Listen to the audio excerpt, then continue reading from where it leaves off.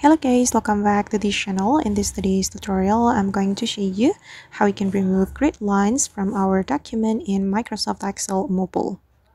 Okay, let's get into it guys. Here I have opened my Microsoft Excel on my mobile phone and I'm going to remove the grid lines. And if we want to remove that, we can go to the view option or view menu.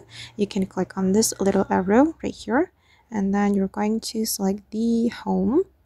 And you have to choose the view option or view menu. Okay, here you need to scroll down until you find the grid lines, and if you want to remove the grid lines, you can uncheck it just like this. And as you can see that now the grid lines have been removed from my Microsoft Excel.